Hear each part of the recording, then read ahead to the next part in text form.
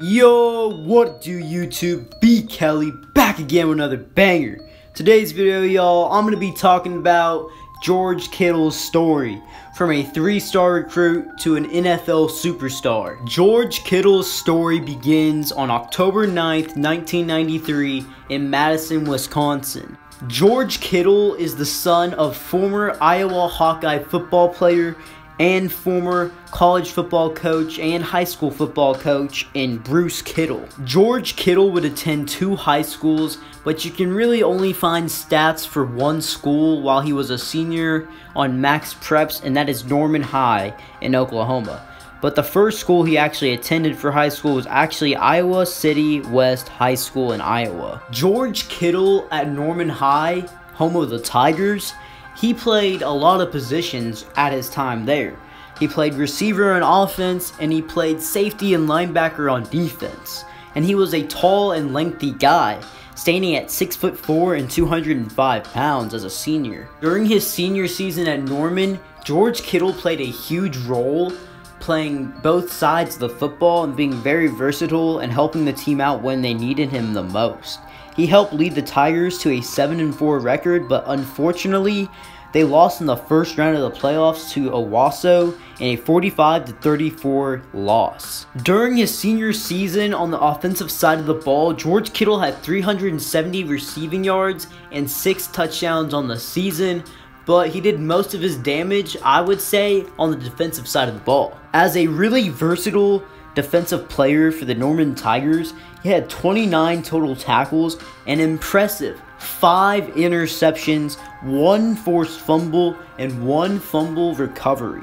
George Kittle was not a very highly touted recruit coming out of high school. According to the 247 Sports Composite, he was a 3-star recruit, and he was a very low one, to put it at that. He was almost a 2-star recruit, and he also was the 1,535th best player in the nation and the 21st best player in Oklahoma, and he only had 4 offers. Only 4. George Kittle's 4 offers were Iowa, Navy, Air Force, and Weber State. But he got the Iowa offer very late in his recruiting process, literally in his 2nd semester of his senior year. George Kittle would commit to Iowa almost immediately after receiving his offer, but he did that because he grew up an Iowa fan. He was a big fan of the Iowa Hawkeyes, and his dad played college football there and was a coach for a few years after he was done playing college football as an assistant. Going into his freshman season at Iowa, George Kittle was the 4th string tight end on the roster, and he saw very limited time. But Kittle would appear in 3 games for the Hawkeyes that season.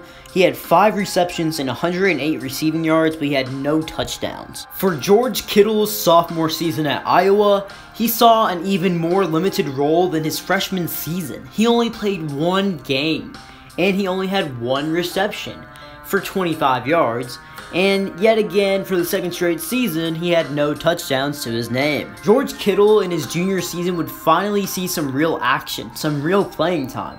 He played in 10 games, had 20 receptions, and 290 receiving yards, with an impressive 6 touchdowns. That season, he even ranked 6th in the Big Ten Conference for touchdowns. George Kittle would improve his numbers from his junior campaign, and in his senior season, he played in 9 games, had 22 receptions, 314 receiving yards, and 4 touchdowns. Going into the 2017 NFL Draft, George Kittle was seen as a top tight end prospect and was one of the 19 college tight ends that was invited to the NFL Combine. George Kittle had a very impressive NFL Combine, and for the tight end position group, he performed very well with the other top tight ends in that draft class.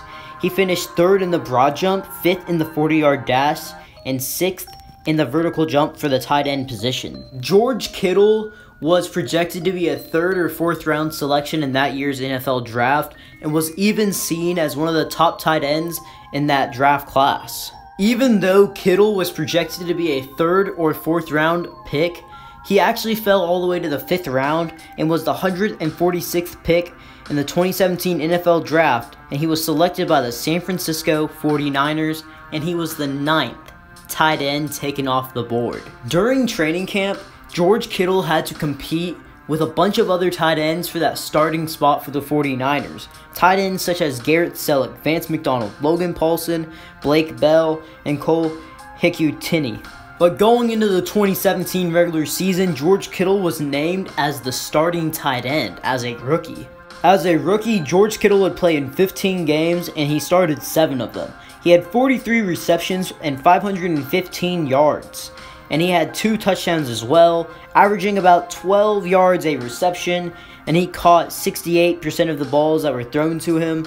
But that was not enough to help out the 49ers with a winning record as they missed the playoffs and were 6-10 that season. In the 2018 NFL season, George Kittle's second year in the league, he played in all 16 games and started in all 16 games, and he had 88 receptions for 1,377 yards, 5 touchdowns, and he had a catch percentage of 64.7%.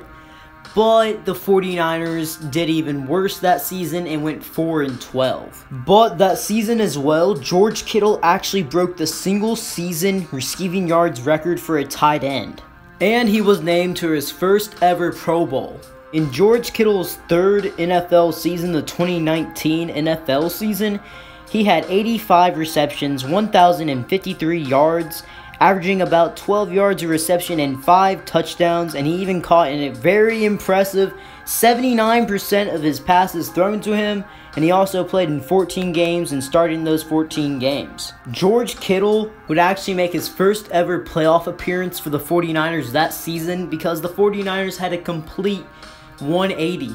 They went from 4-12 to 13-3 and had one of the best defenses in the league, if not the best. But for George Kittle and his playoff run this past season, he didn't really play the best or really make the biggest impact. He did provide some extremely good blocks and some really good energy, but on the receiving end, he really didn't do much. In the 3 games he played in, including the Super Bowl, he had 8 receptions for 71 yards and 0 touchdowns, averaging about 9 yards per reception. And I know most of y'all should know this, but if you don't know it, they made it to the Super Bowl, but they ended up losing to the Kansas City Chiefs 20-31.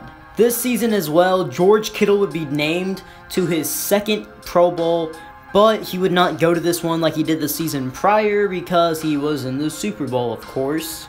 Going into the 2020 NFL season, George Kittle is seen as one of the top tight ends in all the NFL. Some will tell you he's the best tight end, but some will tell you he's the second best tight end behind Travis Kelce. But the consensus is he is a top 2 tight end at least, and possibly a top tight end. And now, as of the recording of this video, George Kittle is now the highest paid tight end in the league and the highest paid tight end ever. He got an extension for 5 years, $75 million, 6 years guaranteed with $40 million guaranteed. And now going into his 4th season in the NFL, George Kittle and the San Francisco 49ers are trying to get back into the Super Bowl and trying to win it this time and trying to go on a full revenge tour. Some project them to fall off a little bit because last year they did play very good, going 13-3. But this season, I expect George Kittle to go absolutely off.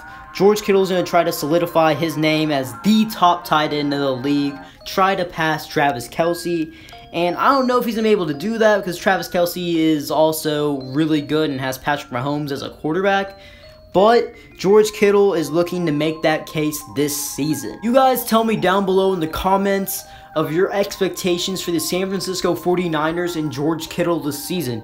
Do you guys think the 49ers will win a Super Bowl this year? Do you think George Kittle will surpass Travis Kelce as the top tight end in the league for sure after this year? Well guys, if you guys liked the video, remember to smash that like button, turn on them post notifications, and subscribe for more videos. We are currently on the road to 1,000 subscribers. Make sure to share this video with your friends and family. Tell them to subscribe. Let's hit this 1,000 subscriber mark soon.